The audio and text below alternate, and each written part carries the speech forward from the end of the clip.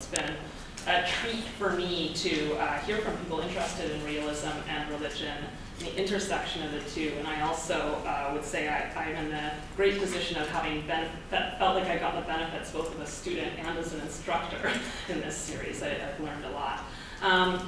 So as was mentioned, my talk today is part of a larger book project that is tentatively titled Political Realism in Apocalyptic Times, and it does look at how three canonical political realists, Machiavelli, Hobbes, and Morgenthau, respond to hopes and fears about the end of the world in their respective times. And what I want to do today is give you a taste of how this argument plays out in the case of Hans Morgenthau's treatment of the prospect of nuclear annihilation.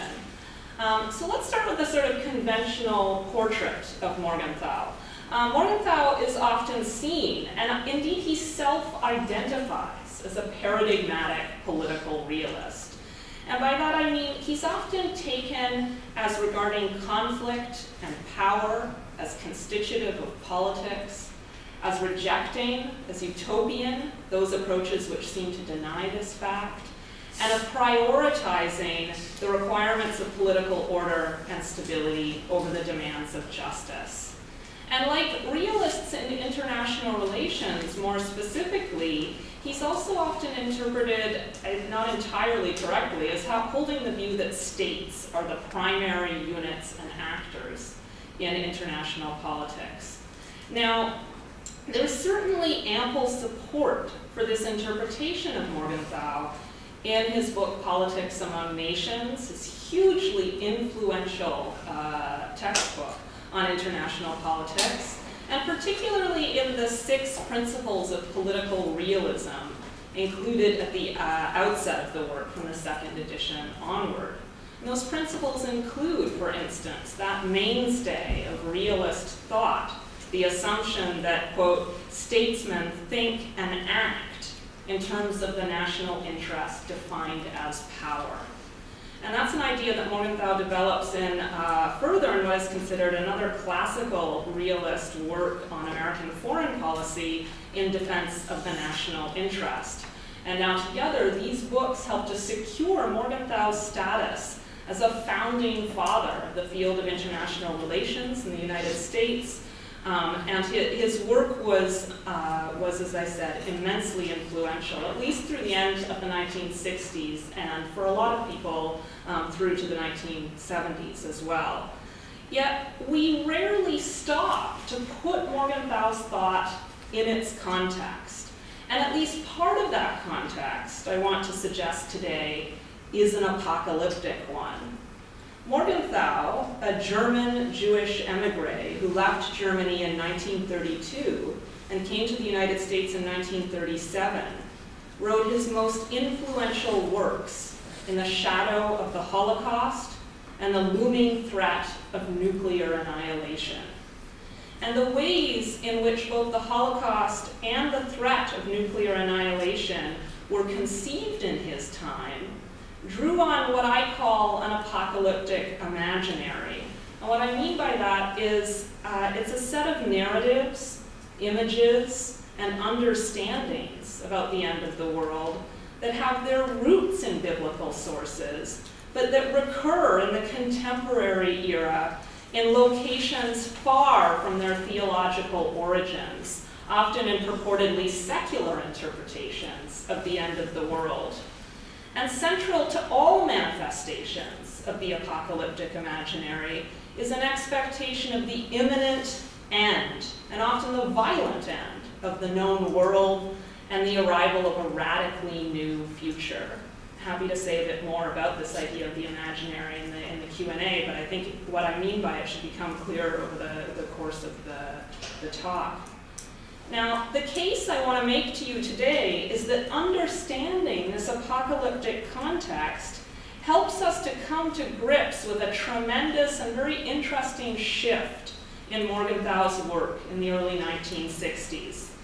His early work in international relations, his work from the 1940s to the early 1960s, is characterized, I would suggest, by a tragic worldview whose insistence on the inescapable an undecided struggle of politics, is perhaps an understandable response to what he takes to be America's crusading liberalism.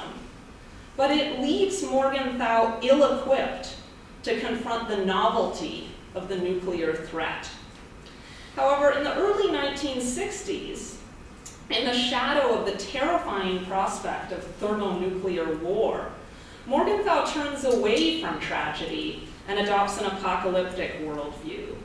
Against dangerously optimistic scenarios of nuclear war, he offers a terrifying account of an apocalypse without worldly redemption. Faced with the novel threat of nuclear annihilation, he seems to conclude that tragedy is not enough. We must imagine the apocalypse in order to prevent it. And this, I think, gives us a different Morgenthau than the one commonly portrayed in international relations. This is a Morgenthau willing to engage not only with questions of interest or the distribution of power, but with the imagination, with the ways in which people imagine their world and the effect that has on foreign policy and international politics. Now, the talk today, the lecture, proceeds in three parts.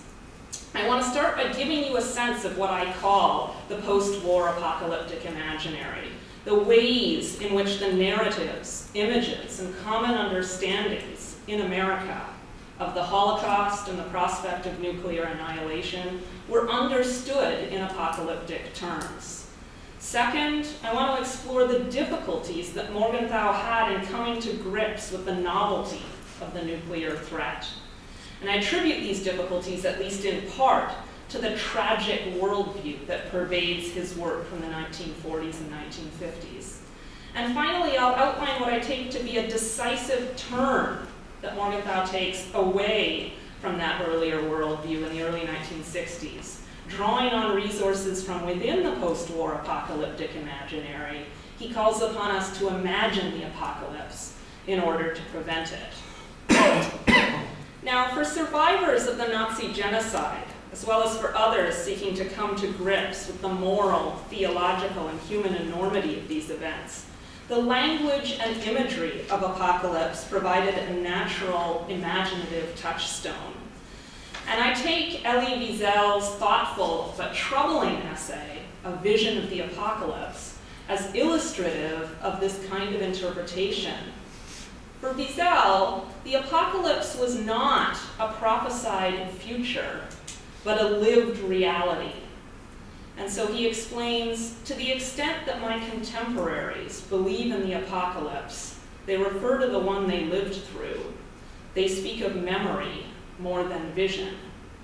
And so for him, the calm slaughter of thousands of Jews in a single day, doctors separating potential experimental subjects from those destined for the gas chambers, and lawyers crafting the final solution at the Wannsee Conference, mark a fundamental shift in the apocalyptic imaginary away from its theological origins in Daniel and Revelation. The apocalypse for Wiesel is no longer great beasts spewing forth flames, or horsemen ushering in destruction, or homes ransacked and collapsing in an earthquake, imparting to history a hallucinatory, fiery end. Rather, it is a spacious and well-lighted office, well-bred technocrats, efficient secretaries. It is government employees working together with or without passion, with or without conviction, first to imagine, then to bring about Auschwitz. This is an apocalypse devoid of divine or satanic agency. It is carried out by calm, cultured professionals who had all read Goethe and admired Schiller. Yet this account of the experience at Auschwitz shares more with older religious apocalypses than Wiesel admits. Both are ruptures in the temporal continuity of history. For Wiesel, even as Auschwitz negates history, it represents, and I'm quoting him again, a kind of aberration and culmination of history. Everything brings us back to it. Illuminated by its flames, the present appears more understandable, end quote. It is the culmination of a history of anti-Semitism, persecutions, expulsion, and violence. It offers a terrifying revelation of truths about Western culture that had been hidden or only half visible for centuries. And finally, for Wiesel, the Holocaust ushers in a fundamentally new world, but not one of redemption and salvation. Instead, it is a new world that bears symptoms and traces of terrifying and irrevocable events. Wiesel ends his essay by considering whether the apocalypse of Auschwitz could be transposed into the future. He does not fear a return to ghettos and gas chambers, but rather the possibility that the culture of indifference and apathy that he thinks permitted the Holocaust would now fail to prevent a nuclear apocalypse. So for Wiesel and others, the Holocaust is linked imaginatively to the prospect of nuclear annihilation.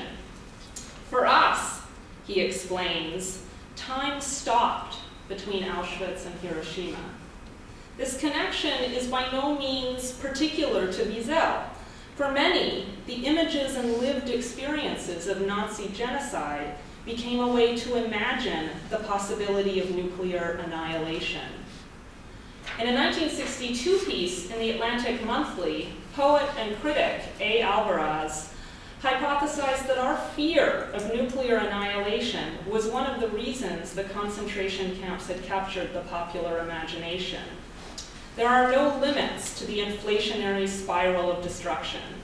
From 1940 to 1945, nearly 4,500,000 people died in Auschwitz. The same number would die in minutes if a hydrogen bomb landed on London.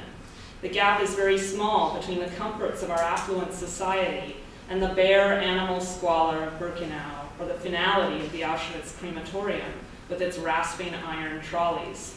So perhaps the concentration camps have kept a tight hold on our imaginations because we see them as a small-scale trial run for nuclear war. Alvarez's shift from comparative calculations to the images of Auschwitz is important here, from the abstract, unthinkable, enormous numbers to the animal squalor, the crematorium, and the rasping iron trolleys. The analogy between the concentration camp and the effects of nuclear destruction is not merely or even primarily one based on comparative death tolls, but on a shared visual vocabulary of annihilation. And more than 20 years later, the nuclear physicist I.I. Rabi would rely exclusively on imagistic association. And I'm quoting him, "And now we have the nations lined up, like those prisoners at Auschwitz, going into the ovens and waiting for the ovens to be perfected and made more efficient." And this imaginative connection between nuclear annihilation and the experience in the concentration camps runs through a lot of post-war American thought about nuclear holocaust.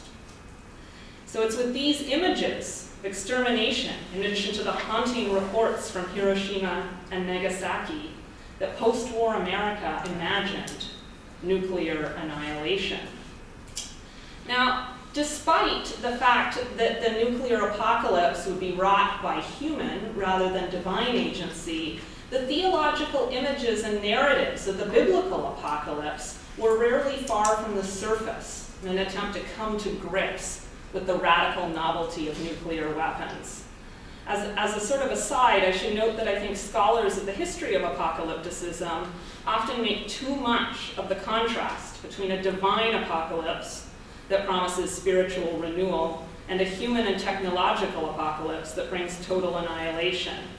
I think the contrast forces the same false choice that Leonard Cohen offers in his darkly apocalyptic song, The Future, when he says, "Give me Christ" or "Give me Hiroshima." My sense is that the American post-war apocalyptic imaginary often blended a fear of total annihilation with a hope for worldly and spiritual renewal, giving us both Christ and Hiroshima. So for example, it's with profoundly redemptive hopes that J. Robert Oppenheimer, the scientific director of the Manhattan Project, chose the codename Trinity for the first full-scale test of the atomic bomb. He confessed years later that he had been reading the 17th century English poet John Donne, and Oppenheimer cited 2 poems that were his inspiration for the code name, but in both of which Donne stresses the theological connection between destruction and renewal. And so I give you a passage from one. "Batter my heart, three-person God, for you as yet but knock, breathe, shine, and seek to mend, that I may rise and stand. Overthrow me, and bend your force to break, blow, burn, and make new." So Donne in this poem is begging God to batter, to bend, to break, to burn him in order that he may be made new. This connection between destruction and redemption may have been especially meaningful for Oppenheimer, who sustained himself during the Manhattan Project with the hope that nuclear weapons could be used to overpower evil and usher in a new world without war. Of course, more famously, upon witnessing the Trinity test on July 16, 1945, Oppenheimer would reach for a much darker and non-Western theological vision. He recalled the lines from the Bhagavad Gita: "If the radiance of 1,000 suns were to burst at once into the sky, that might be like the splendor of the Mighty One. I am become death, the shatterer of worlds." Now, upon learning of the results of the July 1945 Trinity test of the atomic bomb, President Truman would reach for similarly dark, though distinctly Christian, biblical imagery. "We have discovered the most terrible bomb in the history of the world. It may be the fire, destruction prophesied in the Euphrates Valley era after Noah and his fabulous ark." Winston Churchill's reaction a few days later was even darker. "The atomic bomb is the second coming in wrath." But the 1950s development of the hydrogen bomb, a phenomenal new weapon with over 700 times the power of the bombs dropped on Hiroshima and Nagasaki, the American government itself toyed with a secularized variant of the apocalyptic link between destruction and renewal. American policymakers had begun to worry that public knowledge of the devastating effects of nuclear war might make Americans less willing to support national policies that might involve the risk of nuclear warfare. In 1956, the National Security Council ordered a classified study of the effects of the threat of nuclear annihilation on American attitudes and behavior. A panel of social scientists completed a report entitled "The Human Effects of Nuclear Weapons Development." And the report recommended a widespread program of town hall meetings aimed at balancing public awareness of the effects of nuclear weapons with, quote, "an increased knowledge and understanding of both the broad aspects of national security and the specific countermeasures that can reduce the effects of nuclear attack." The report concluded by noting that nuclear war could provide survivors with an opportunity for heroism and renewal. The extremity of human disaster might become the opportunity for resolute survivors. It is a brave thing, admittedly, to brace ourselves against the threat of annihilation. It is another and better thing to nerve ourselves to make the very best of the very worst. At this historic crossroads, we would begin with knowledge and we would end with wisdom.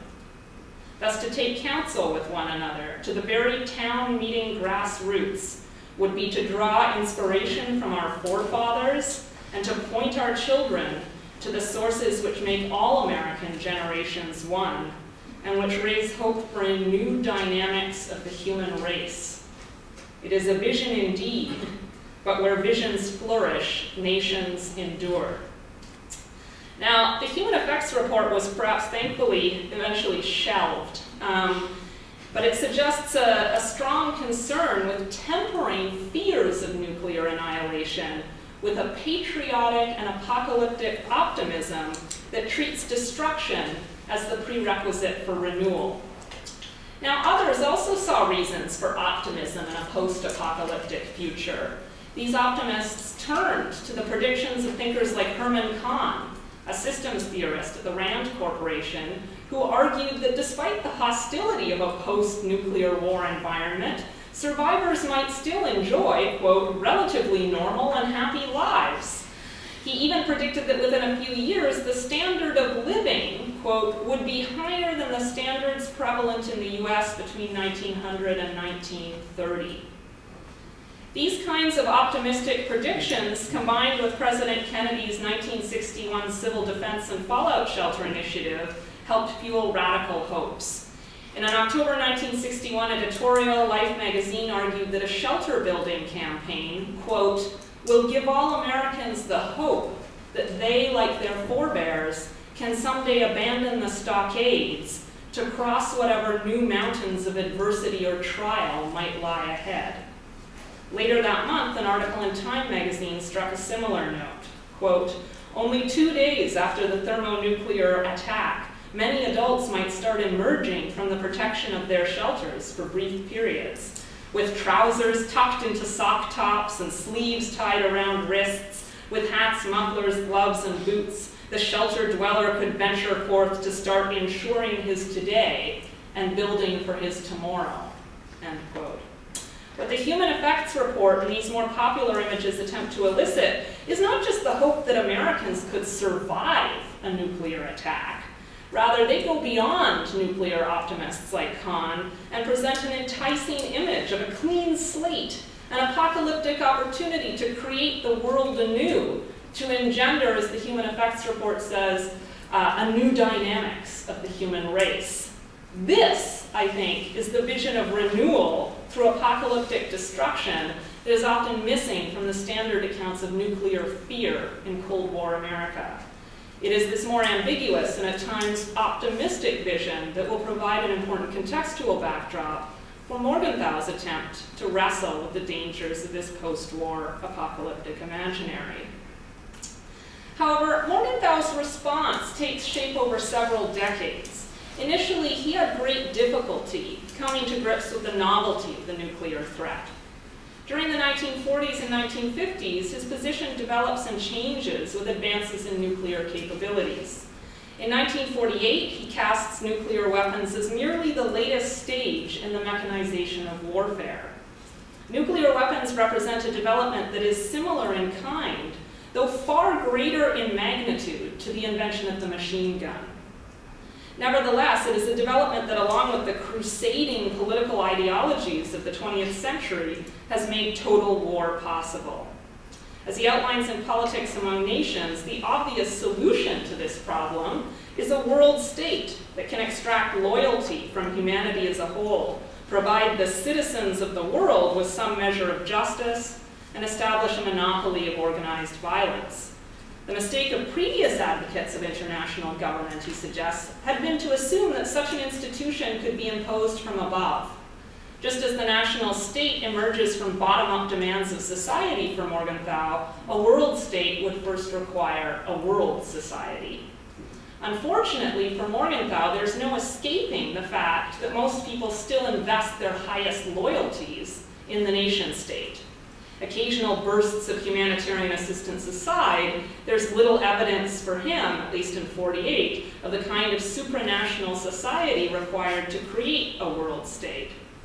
And so Morgenthau concludes, there is no shirking the conclusion that international peace cannot be permanent without a world state, and that a world state cannot be established under the present moral, social, and political conditions of the world. The tragedy, he goes on to suggest, is that in no period of modern history was civilization in more need of permanent peace, and hence of a world state, and that in no period of modern history were the moral, social, and political conditions of the world less favorable to the establishment of a world state. During the 1950s, Morgenthau acknowledged the novelty of nuclear weapons, but he was still clinging to the conventional solutions of massive American armament and the maintenance of a balance of power between the US and the Soviet Union. Yet, lurking behind these prescriptions was a growing suspicion on his part that conventional responses would not be enough. For instance, while he acknowledges that nuclear deterrence could be a force for peace, however precarious, he worries, I think appropriately, that the psychology of deterrence is dangerously complex, and vulnerable to disastrous miscalculations. Similarly, while he urges the United States to prepare for and to be willing to fight a limited nuclear war, he worries that the success of such a war rests on leaders with an almost superhuman capacity to determine just the right atomic dosage required to avoid defeat without provoking all-out atomic retaliation. And so only by the end of the decade do these doubts develop into a complete and unwavering conception of the novelty of the nuclear threat. He concludes, the rational relationship between the means of violence and the ends of foreign policy has been destroyed by the availability of nuclear power as a means to achieve those ends. For the possibility of universal destruction obliterates the means-end relationship itself by threatening the nations and their ends with total destruction. No such radical qualitative transformation of the structure of international relations has ever occurred in history. Nuclear weapons had not only changed the practice of warfare, but had initiated an unprecedented transformation of international politics. Now, for me at least, it's hardly surprising that Morgenthau took more than a decade to fully acknowledge the radical novelty of the nuclear threat.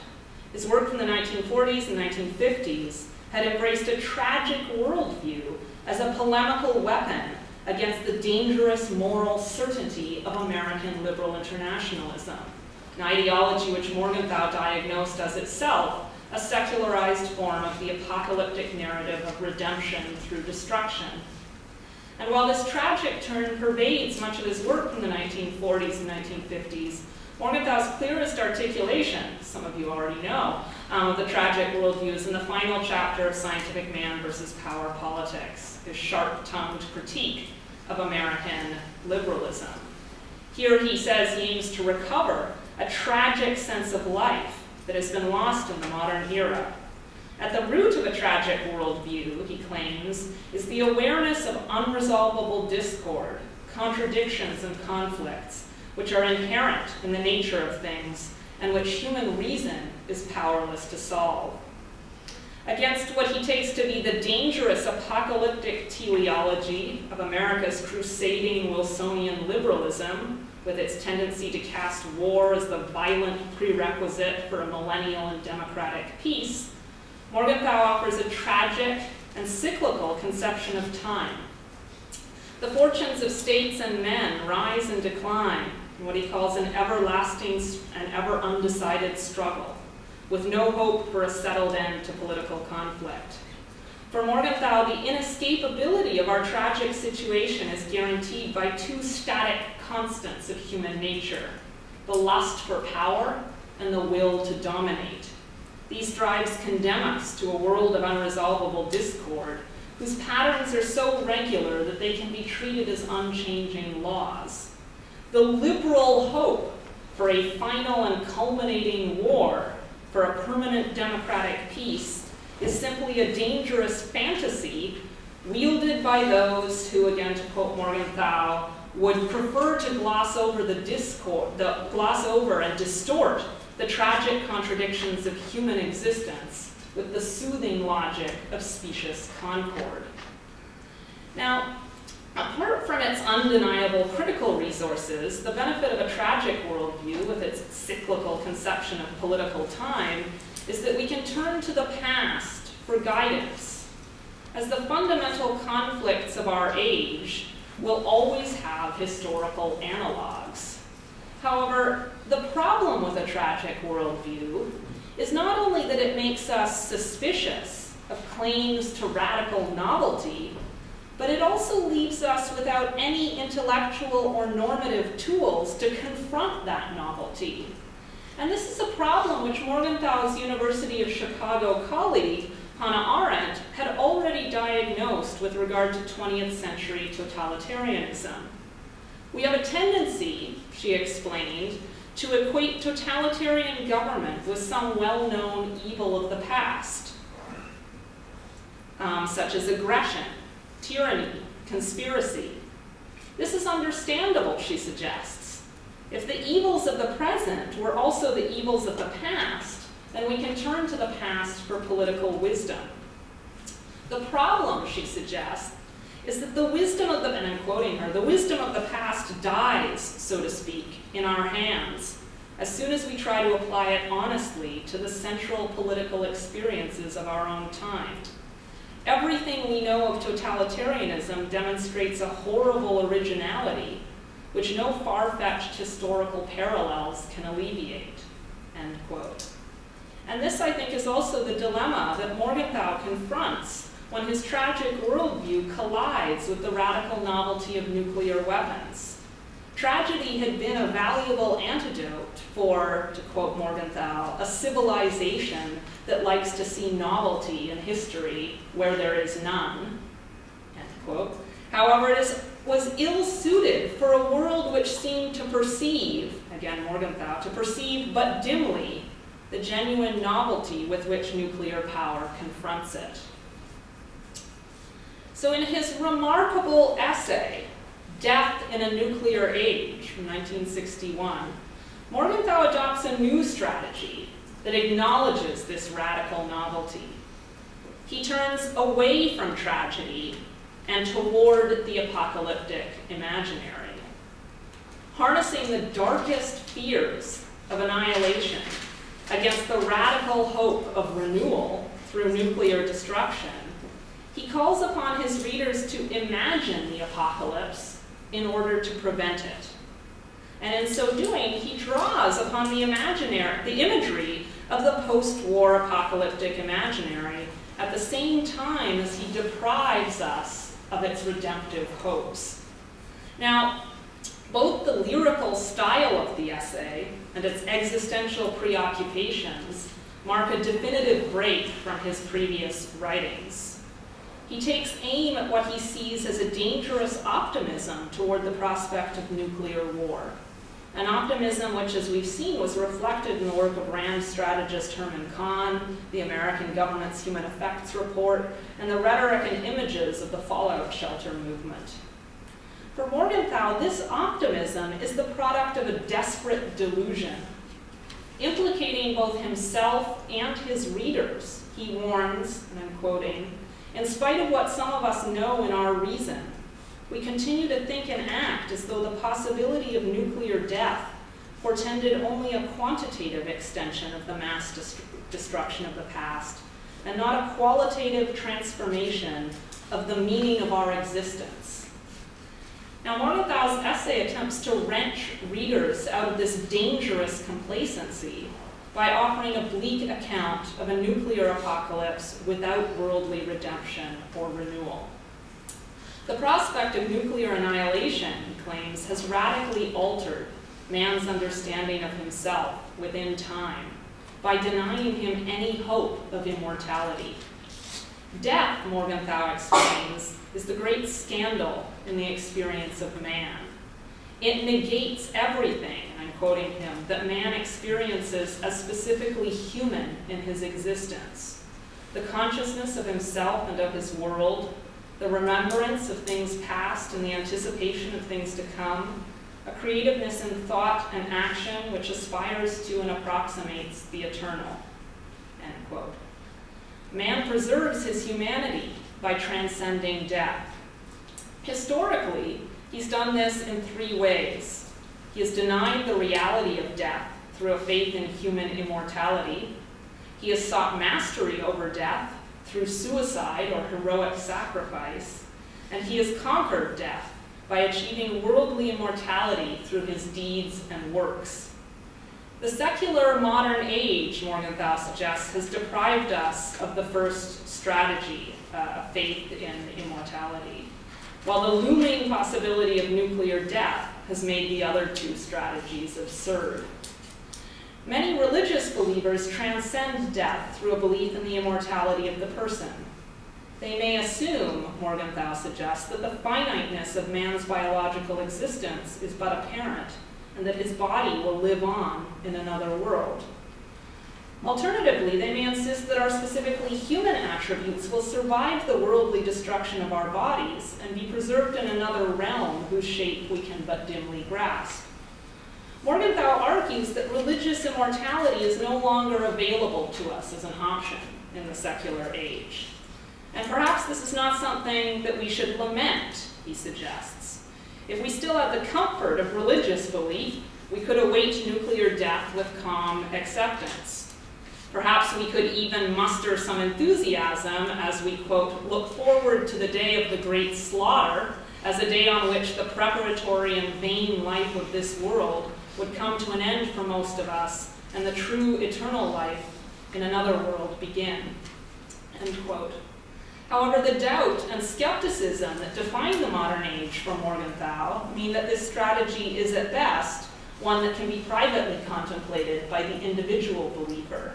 It cannot form the basis of a collective and public attempt to grapple with the meaning of death in a nuclear era.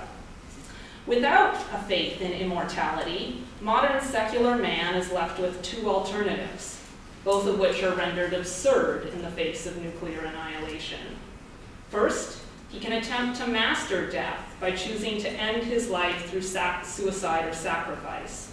The latter gives him the best chance of being remembered for posterity.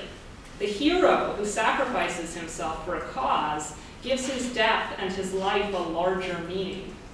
However, this meaning depends on the existence of a culture or civilization that will live on to interpret and remember this courageous sacrifice. Drawing on examples from Greek mythology, Morgenthau reasons Patroclus dies to be avenged by Achilles. Hector dies to be mourned by Priam. Yet if Patroclus, Hector, and all those who could remember them were killed simultaneously, what would become of the meaning of their deaths? The mass death that would result from the deployment of a thermonuclear weapon would deprive the individual hero of a surviving culture that could understand and honor his sacrifice. Even if some manage to survive a nuclear war, individual deaths will lose any historic significance. There is meaning in Leonidas falling at Thermopylae, in Socrates drinking the cup of hemlock, in Jesus nailed to the cross. There can be no meaning in the slaughter of the innocent, the murder of 6 million Jews, the prospective nuclear destruction of, say, 50 million Americans and an equal number of Russians. There is then a radical difference in meaning between a man risking death by an act of will and 50 million people simultaneously reduced by somebody switching a key thousands of miles away to radioactive ashes indistinguishable from the ashes of their houses, books, and animals. Like others writing in the post-war era, Morgenthau finds in the Nazi genocide the closest parallel to the prospect of nuclear annihilation. When death tolls are measured in the millions, lives and deaths have no meaning. The sheer violence, the sheer numbers rob the dead of the possibility of worldly immortality through heroic sacrifice. What is remembered, if there is anyone left to remember, says Morgenthau, is the quantity of the killed. 6 million, 20 million, 50 million, not the quality of one man's death as over and against another's. Thus, the heroic individual is both physically obliterated by being reduced to radioactive ashes and historically annihilated by being denied the hope of posterity. The second way in which modern secular man transcends death is by leaving behind the works of his will and his hands as evidence of his existence. He lives on through his children. He creates monuments, leaving behind, quoting Morgenthau, an inheritance of visible things, not to be consumed, but to be preserved as tangible mementos of past generations. Roma Eterna, the Reich of 1,000 years, are, as Morgenthau states, are but the most ambitious attempts to perpetuate man and his deeds. The tree he has planted, the house he has built, have been given a life likely to last longer than his own, end quote. Perhaps most importantly, man produces works of the imagination, books, poetry, art, which are lasting testaments to a distinctly human capacity for creativity. When he creates, man participates in, quote, an unbroken chain emerging from the past and reaching into the future, which is made of the same stuff his mind is made of, and hence is capable of participating in and perpetuating his mind's creation, end quote. Nuclear war would eliminate both the physical products of man's creativity and the culture and civilization that guarantee his worldly immortality. Survivors would be reduced to the status of barbarians, deprived of the physical and imaginative artifacts through which the living honor and remember the dead. And here Morgenthau's essay takes its most decisive turn, as it rhetorically performs the apocalyptic annihilation whose enormity his contemporaries have systematically failed to grasp. Nuclear destruction is mass destruction, both of persons and of things. It signifies the simultaneous destruction of tens of millions of people, of whole families, generations, and societies, of all things they have inherited and created. It signifies total destruction of whole societies by killing their members, destroying their visible achievements, and therefore reducing the survivors to barbarism. Thus, nuclear destruction destroys the meaning of death by depriving it of its individuality. It destroys the meaning of immortality by making both society and history impossible. It destroys the meaning of life by throwing life back upon itself. Now here Morgenthau calls forth all the markers of civilization and posterity, families, generations, visible achievements, only to rhetorically annihilate them. Here I think there's a parallel with, for instance, Hobbes's description of the state of nature. In so doing, he offers the reader an apocalypse in which the suffering and death of millions are deprived of meaning. Those who survive are not an elect chosen to preside over a new world, but a shattered remnant reduced to barbarism. Against the looming prospect of a nuclear apocalypse, Morgenthau stages a rhetorical apocalypse to shake his readers of their thoughtless optimism. In short, he fights apocalypse with apocalypse. He calls upon his readers to imagine nuclear annihilation in order to prevent it. Now, such prevention could be achieved in the long term only with an appropriate institutional solution. And since the 1940s, Morgenthau had recognized that the only reliable safeguard against total annihilation was a world state with a monopoly on nuclear violence. I'm quoting him now. It is only when nations have surrendered the means of destruction which modern technology has put in their hands. It's only when nations have surrendered those to a higher authority, when they have given up their sovereignty, that international peace can be made as secure as domestic peace, end quote. Yet such a state was not possible in the absence of a world society, he told us. The unity of mankind would have to precede the creation of a world state. In a world marked by crusading Cold War ideologies, this kind of unity seemed like a dim and futile hope. By the 1960s, however, Morgenthau had begun to recognize in the prospect of nuclear annihilation not just a novel threat, but a novel possibility. It presents us with nothing less than an opportunity to effect a fundamental transformation of humanity.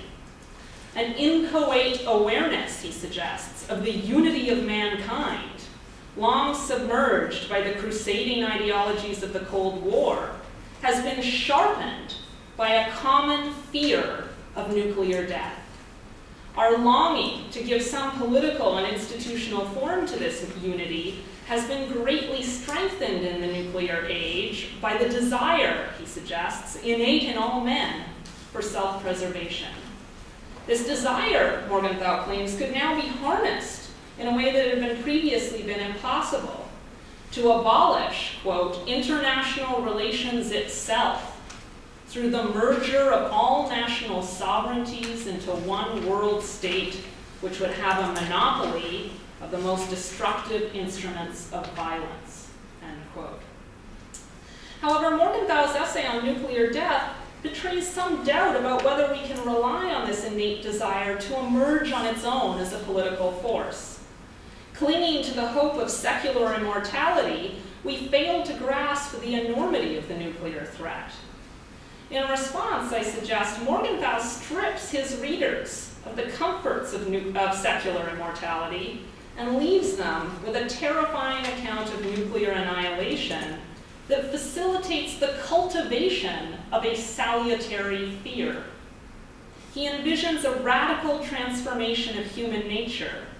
No longer would humans be driven by our pursuit of power or our will to dominate.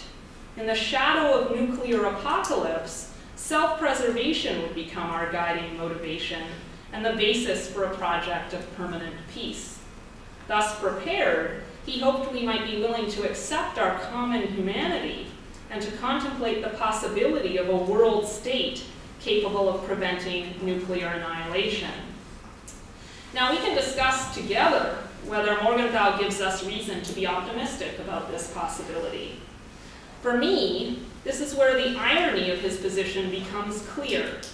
In attempting to combat dangerously hopeful scenarios of nuclear apocalypse, Morgenthau succumbs to the millennial fantasy of a world state able to guarantee permanent peace. Yet Morgenthau could never clearly specify what such a world state would look like. Its contours remain fundamentally unimaginable. He is willing to accept with Hobbes, quote, that society has no substitute for the power of the Leviathan, whose very presence, towering above contending groups, keeps their conflicts within peaceful bounds, end quote. However, he cannot bring himself to accept the possibility of a global equivalent to the Hobbesian sovereign, a universal tyranny capable of terrorizing an unwilling humanity into perpetual peace. Morgenthau declares that such a world state would be a totalitarian monster resting on feet of clay, the very thought of which startles the imagination. Throughout the 1960s, he toys with various alternatives, all of which fall short of a world state with a monopoly on violence. He considers the possibility of an American-led free association of liberal democratic states that would exercise supranational control over nuclear weapons. He considers a concerted effort by the United Nations to point the world in the direction of replacing national sovereignty with supranational decisions and institutions. And he considers a system of joint Soviet and American sovereignty over the world. Now, all of these solutions fall short of the new Leviathan that he thinks would be required to guarantee permanent peace and human survival in a nuclear world. Morgenthau's inability to imagine the contours of the world state strikes some of his critics, and I include William Schwerman here, strikes some of his critics as an intellectual failing, a fundamental theoretical incoherence, or an unwillingness to fully abandon a narrow realism that was dangerously unsuited to a nuclear world. I might suggest instead that it is the vestiges of a tragic realism, with its insistence that projects of permanent peace are the most dangerous forms of political escapism, that prevents him from surrendering completely to the millennial fantasy of a world without conflict. What I think is clear, however, is that his engagement with the nuclear threat and the apocalyptic imaginary represent a distinct turn away from the tragic realism of his earlier writings and toward the more ambitious and perhaps more utopian project of calling on us to imagine the apocalypse in order to prevent it. So, thank you.